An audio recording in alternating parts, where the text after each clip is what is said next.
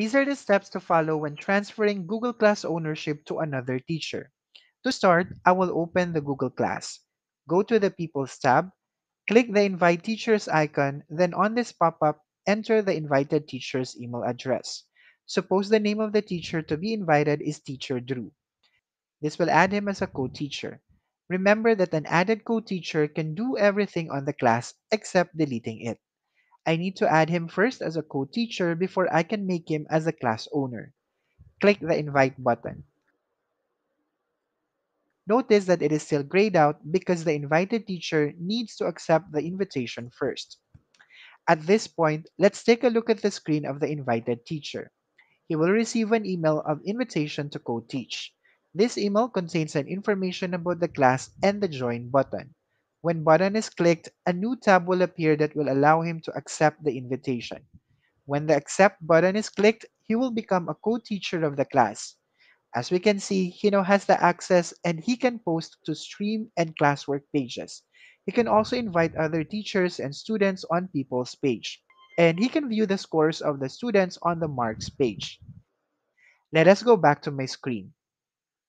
Note that I am still the owner of this class. I just invited someone to co-teach. My goal in this video is to transfer the class ownership to my co-teacher so that the full control will be assigned to him. Here are the next steps to do that. I will go back to the People's tab. Notice that this is no longer grayed out and the invited word disappeared. This means he already accepted the invitation.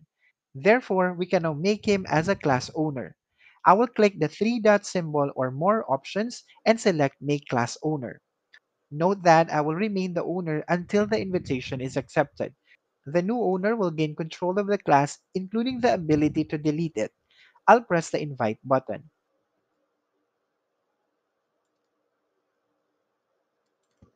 Let's take a look again at the screen of the invited teacher. He will receive an email informing him that the class is being transferred. He can click the Respond button to accept. A new tab will appear where he can press the Accept button. After pressing the button, the new teacher then becomes the new owner. The People's tab will be updated. The new owner will now have the ability to email, remove, and make another teacher as class owner. This means he now has the full control of the class. Both the original owner and the new owner will receive email confirmation of the transfer of Google Class. Important reminder before I end this video.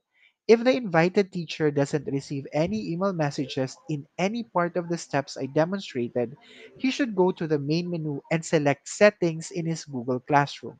On this page, he should make sure that the Receive Email Notification setting is turned on.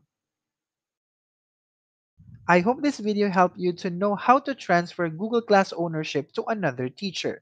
If this video is helpful, please like and share this to your friends. Please consider subscribing to my channel too. Thank you for your support.